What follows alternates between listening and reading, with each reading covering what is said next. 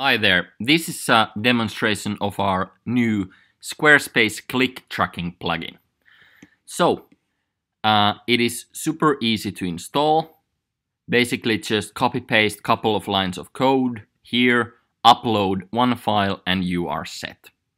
Okay, I'm gonna demonstrate how it works. So here we have our Google Analytics, and here we have the website with the tracking installed.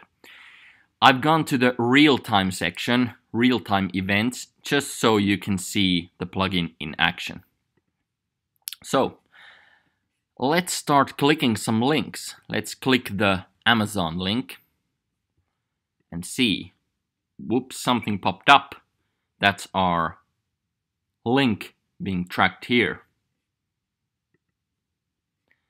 And the Amazon link has been tracked, and it's in this outbound link click category.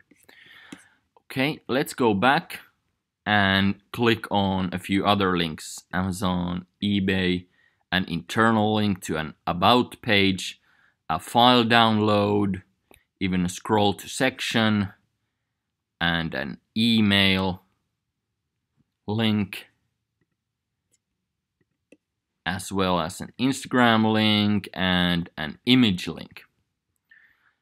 And here we see all of these clicks being tracked by Google Analytics, each one in their specific category with the target tracked. And Google Analytics also tracks the text of this thing that was clicked, and it will track the page you're in and all sorts of things like that. So here you can see it in real time, but of course all of this gets saved. So when you go to behavior and events, you will be able to see and filter all the specific clicks that you want. For example, maybe you have an affiliate site, you want to check out these outbound links, and you want to see how much of them has been clicked within a specific time period. And you can get secondary information. You can see where the click happened. For example, these all happened on the home page. Or you can see what was the text of the thing that was clicked, etc., etc. From these you can create goals, so you can track your conversion rates and see from where your users came from. Let's also take a look. Oh, one more thing. You can also save these. You can save these reports. For example, these outbound clicks, or you can just make a bookmark out of this place, get to it really easily. Now let's also take a look at the internal links.